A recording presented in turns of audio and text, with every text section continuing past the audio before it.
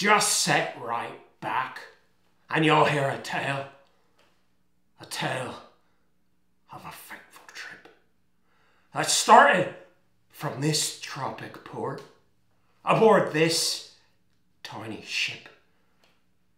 The mate was a mighty sailing man, the skipper brave and sure. 5 passengers set sail that day for a 3-hour tour. A 3-hour tour. The weather started getting rough. The tiny ship was tossed.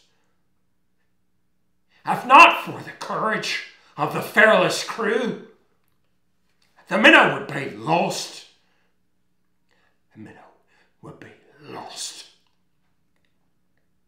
The ship sat ground on the shore of this uncharted desert isle with Gilligan, the skipper too, the millionaire and his wife, the movie star, the professor and Marianne, here on Gilligan's Isle.